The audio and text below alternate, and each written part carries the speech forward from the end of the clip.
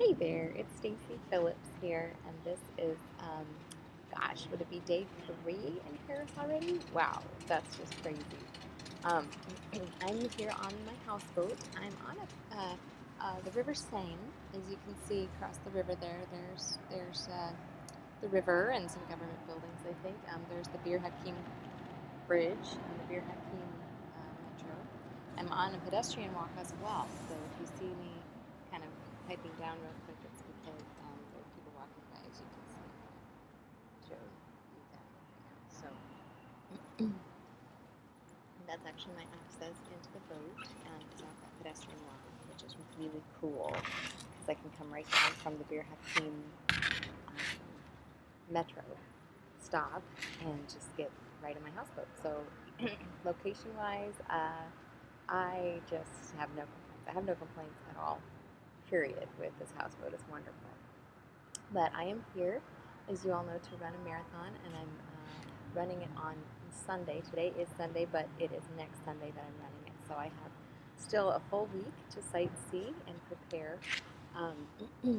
For those who don't know yet, I have come from being class 4 super obese, weighing 272 pounds, to class, well, I guess class of healthy BMI. My BMI was over 47 when I began this process 4 years ago, and through the process of doing the plan that helped me develop a healthy mind, it gave me the support and accountability of a health coach, and it put me in the bio network of support, reading Dr. A's Habits of Health, and just incrementally adding those habits of health into my life. So I did first go from a place of obesity to a healthy weight, because that's the first step on our program. And at that point, I began to increment healthy movement into my life, and then transition to maintenance and train for this marathon. So it's been kind of a 4-year process for me in maintaining a healthy BMI for a couple of years, which I did, which is wonderful, to really developing this dream of being in Paris for the Paris Marathon. So here I am. It's words really can't describe how I feel right now. So I was looking back in my notes of my iPhone to see what notes I had in the last month or so, because I always like to jot down ideas that I have for blogs or video logs and things like that. And they usually come to me when I'm running, and so I just kind of stop for a minute and put them in my phone real quick. And one of the things I had here was was written February 17th, and it was called No Regrets in Paris. And I basically said, how I conduct myself for the next 40 days will determine whether I have regrets in Paris or not. And what does that mean? Well, that meant for me that, I was getting to the end of my training, and I could either finish my training or not finish my training. And, I was going to finish something, and I wasn't going to have any regrets that I didn't give my best. I had my chance and I flipped it, as they talk about in the Quiet Man video. You had your chance and you flipped it. Do you ever plan things out and then sabotage yourself somehow? As if you believe that maybe somehow you're not worthy to succeed, or that somehow you're more comfortable being a failure. You're more comfortable not having completed something or being successful. I didn't want to be that person. I didn't think I was necessarily, but I know that there have been times in the past where, I've been doing really well, whether on program or not, and then I'll just sabotage myself for some reason. And I didn't want to do that anymore. And so, on the 17th of February, I had about 40 days left for my training, and it was a hard 40, because I have to hard 40 days, because if you remember, I ran a half marathon distance in very end of December. So I was up to 13.1 miles in December, and I needed to go January, February, March to a marathon distance. And as you recall, I ran a marathon actually 3 weeks ago, the marathon distance. So actually, January, February, I basically had maybe 2.5 months to go from a half marathon distance to a marathon distance. I have to tell you that that was hard. That was the crux of the training. That was the I mean, the marathon's going to be hard. Also, I already ran the distance, so I know that it's going to be hard, and it'll be fun to do it in Paris. Actually, that'll be the fun part.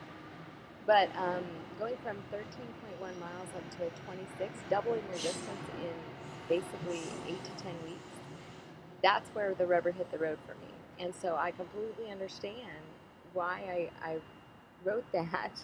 I was probably on a run when I wrote that. No Regrets in Paris. I have 40 days to, you know, how I conduct myself the next 40 days will tell me whether I have regrets in Paris. I was referring to the training, and maybe the part of me that was pushing back against it and didn't want to complete the training because it was hard. But I did. I completed the training, and I have to tell you, I am sitting in Paris. I have no regrets about how I conducted either my eating program, because I was in maintenance to get enough calories to train for marathon. And but maintenance is still an eating plan. I mean, I need to be strict on my plan, whatever that is, and I was strict on my fitness plan, and when I got here. So let me just talk a minute about maintenance, because maintenance is a very important part of our program, as is transition. They're the two key elements after the weight loss portion. Many people believe that, they go on a diet and they lose weight and they get to their goal weight and that's it, they're done. I mean, they're just, they're done. They're at their goal weight. They're off this thing kind of thing. And I have to tell you that my mindset changed dramatically with this journey of getting healthy. It's not our goal to become dependent necessarily on the products forever and ever. But it's not the products that make the program. It's the portion control meal replacements are essential in the weight loss portion of this plan and transition. And once you've transitioned to maintenance, you can choose to continue using them, as I have done. I would not part with my brownie and my chocolate chip cookie dough chewy bar. I just wouldn't. Don't ask me to give those up. I'm not gonna. So, I mean, where else can you get a brownie for dessert that has 11 grams of protein in it and only 15 grams of carbohydrate? I mean, that's a better nutritional profile than 90% of the quote unquote energy and protein bars that are out there on the market, like on the shelf, in Whole Foods, at Trader Joe's, in general GNC, all those places. You can't really find that profile.